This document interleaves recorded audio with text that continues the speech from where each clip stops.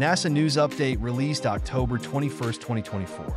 Chile will sign the Artemis Accords on Friday, October 25th, during a ceremony at NASA headquarters in Washington, hosted by NASA Administrator Bill Nelson.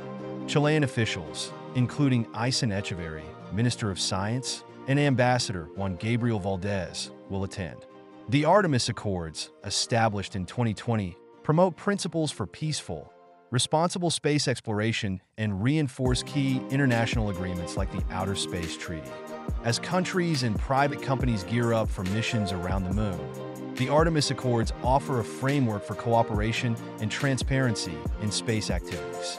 Chile's signing marks a significant step in global collaboration, furthering efforts for the safe and sustainable exploration of outer space.